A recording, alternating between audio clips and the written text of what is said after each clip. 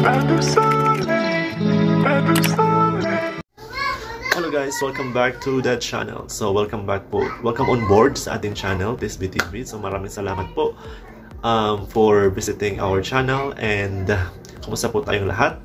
So for this video, ang pag-uusapan po natin is ano yung gagawin mo pagkababa mo ng barko. So asensya na kayo guys kung may marinig kayo ng mga ingay sa aking paligid like mga bata kasi may mga bata sa labas. So yun nga ang pag-uusapan. So dito na po pala ako sa Pilipinas, nakauwi na ako. So bumaba ako ng August 27 at dumating ako dito sa Pilipinas ng August 29. So kaya naisipan ko na mag-share sa inyo kung ano yung unang gagawin mo pagkababa mo ng barko. So first thing you have to do pagkadating mo ng Manila is magre-report ka sa iyong agency. So anong gagawin sa agency? So ang gagawin mo sa agency is kung lahat ng documents mo, original documents mo ay hindi pa expired, lahat ay valid pa. So yan ay ibibigay mo sa staff na may hawak sa'yo. Kung sa dining department ka, then doon ka magsasubmit kung sino yung naka-assign sa dining department. So malalaman mo yun kasi pabalik-balik ka naman sa agency mo. So after mo ibigay yung mga original documents mo na hindi mga expired, valid pa, so right away papipirmahin ka niya ng kontrata. So ganun po ang setup sa agency naman. I'm not sure lang kung ganun din yung setup sa ibang agency. Pero sa aming agency, ganun. So right after mo nabigay yung documents mo is pipirma ka agad ng kontrata. And aside from the contract, yung mag-fill out ka din ng form para sa visa. Okay. Bakit para sa visa? Kasi may mga port na kinakailangan mo ng visa. Like for example, kung sasampa ka sa Italy, kung yung barko na sasampahan mo is nasa Italy, so kailangan mo ng Schengen visa. So mag-fill up ka ng Schengen visa, tapos pagkatapos noon, ipaprocess yun ng agency. Tapos, kailangan din yun ng appearance. So, pupunta ka doon sa opisina or doon sa opisina kung saan kumukuha ng Schengen visa. So, wala pong interview yung Schengen visa. Yung kailangan lang doon is appearance. Unlike sa US visa, kailangan yun ng interview. So, huwag na tayong mag-go deeper on about sa US visa. So, after mo mag-fill up ng form at mag-submit ng documents mo, so ita-text ka or tatawagan ka ng agency kung kailan yung appearance ng visa mo. So, after that, kung tapos na yung visa mo, so susunod yan is yung dispatch. Anong ibig sabihin? Anong tinatawag na dispatch? Yung dispatch naman guys is doon, pupunta ka sa office mo, doon ibibigay sa iyo ng agency lahat ng documents mo. Lahat ng documents mo na kailangan mo on the day of your flight. So, usually sa amin, nangyayari yung dispatch kami a week before ng flight namin. So, which is good kasi hindi ka na babalik pa ng agency para magpa-dispatch pa.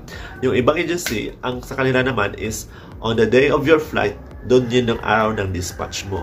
So, medyo medyo hassle yun. Kasi pupunta ka pa ng agency, like kung yung flight mo is gabi, so pupunta ka ng agency during the day. So, imbis na mag-finishing touch ka ng mga luggage mo, so pupunta ka pa ng agency. So, medyo gagahol ka sa oras. So, sa aming company is maganda kasi 1 week before. So, we still have time to spend with our family.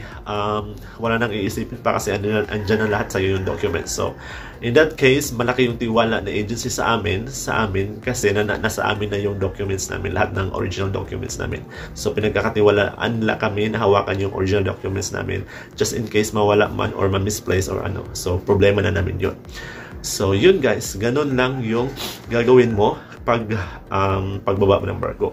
Now, the question is, paano kung expired na yung mga ibang documents ko June? So, yung gagawin is, pipirma pa din kayo ng kontrata along with the other documents na hindi expired, yung valid pa. And mag-fill out ka din ng kung visa yung kailangan mo. And then, after nyan, so you have the time na para i-process yung mga documents na expired sa'yo. So, disadvantage, kung nakabakasyon ka, usually it's just 2 months. Disadvantage kung madami kang original documents na expired kasi yung bakasyon mo mababawasan. So, especially when you are going to renew your BT. So, it will take usually 1 week yung BT na training, and then some other training like crowd and crisis 2 days yan. So, yun. And then, worst pa if expired yung medical mo, and then you get a lot of pending sa medical mo, pending results. So mas mababawasan yung ano mo, yung vacation mo, and we cannot do something about it kasi mag-i-expired at mag-i-expired talaga yung mga documents mo. And worst lang din is sabay-sabay silang mag-expired. So ganun po guys. So yun lang po ang mai-share ko about sa inyo. So on this part, I would like to say thank you sa lahat po ng comments niyo at sa lahat ng pasasalamat niyo, and congratulations po sa lahat ng mga na-hire na. I read a lot of comments na may na-hire na sa ibang mga agency or sa ganitong company.